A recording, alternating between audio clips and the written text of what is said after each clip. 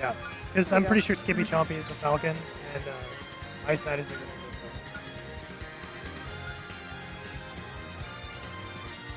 Although it looks like Skippy's thinking, okay.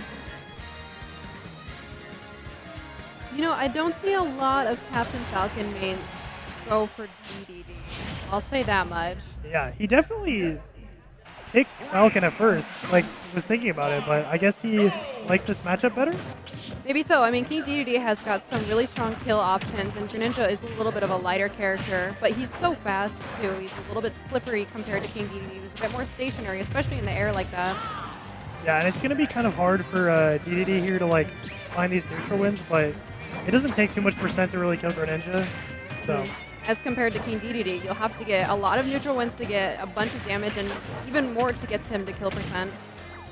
Yeah, and it's going to be about how far IceKnight can really push his advantage state against these characters. Oh, yeah. That was very good from IceKnight. And that's exactly what you want to do against a heavy character like King Dedede. You need to go way far out like that when you are super close to the blast zone and getting the kills all the way out there. You're not going to have as much success trying to kill him when you're on like center stage or even just the stage in general. Yeah, and if you can steal stocks from a character like Dedede at like 50% like he just did there, it just feels so good. And as the Dedede player, feels so bad. Because, you know, sometimes he could live to like 150. Oh.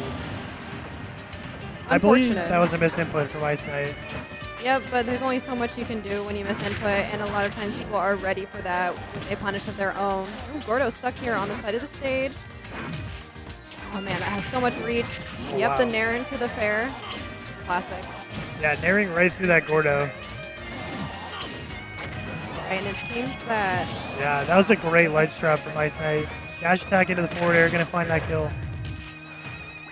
Yeah, IceKnight is doing a good job of just holding this advantage both on stage and then just completely going off stage as well.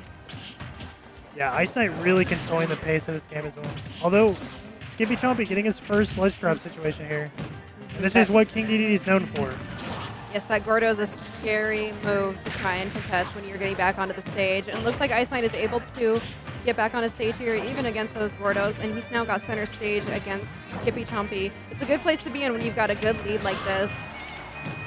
Oh, Skippy trying to take back center here. Okay, drag down. Yeah. Oh, it didn't kill. That was cute. That was super cute. And then using the up B to kind of push SkippyChompy away. Yep. Yep. Dash attack again into the forward air. The same confirmed for the second stock, but that was a really nice drag down from IceKnight there.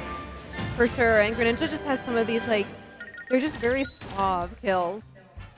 Yeah. Definitely a very stylish character, so. And, you know, like I said, Greninja not a super common character, so SkippyChompy maybe, like, not prepared for these situations. He just, like, hasn't experienced it before, so he doesn't necessarily know what to do. Yeah, I can totally understand that, and maybe we might see the Captain Falcon switch here, but that Dedede wasn't doing too terribly. You might just need to make one or two adaptations, and it could go in his favor.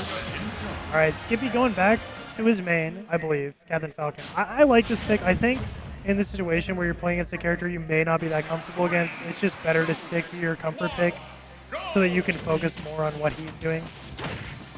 All right, here we go. And just holding center stage is going to be very important in this match.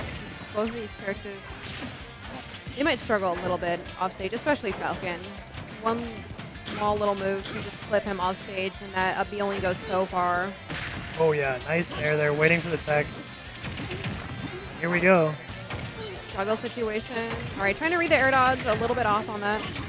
Here we go, juggles with the up air. Almost a third time. Oh yeah, great read there, reading the air dodge. That was a huge string from IceKnight. The whole time he was just like maintaining the juggle. Oh, yep. Okay. And ledge trap situation. Oh, trying to down B out of the corner. You can only do that when you're really confident in it. And unfortunately, he's just stuck in this ledge trap situation as IceKnight is edge guarding even from stage with that uppy and the shuriken. Gonna get that back air as he's jumping back onto stage. Yeah, what a great ledge trap from IceKnight. Skippy just, no matter what he did, he just could not get off the ledge. And right now, IceKnight is just running with this lead. All right, SkippyChompy trying to get something going here with the Nair. It's a really great tool to get combos started for Falcon. Oh, look at him just chasing him with that Nair under the platform, and it just keeps going. Oh, yeah, 2 up airs. Can he go for the third? Okay, no. Lets him land. Yep, just retreating back to center stage. That's, yeah. I mean, why wouldn't you when you're in the lead like this? So you don't have to take any risks right now. You just have to hold your stop. Yeah.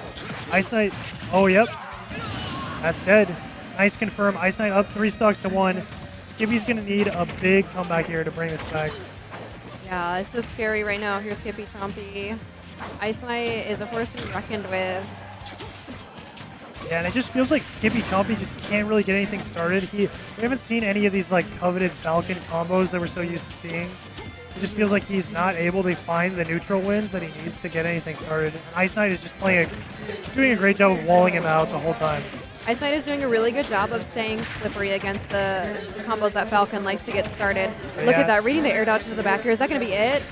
Oh, wow. Yep. That's great. He gets just the first hit of the back air, and that's going to drag him down, and that's a 3 stock for IceKnight. Very unceremonious way to go out with that back air. It's when you get like the little sour hit or just a tiny little like flick off stage.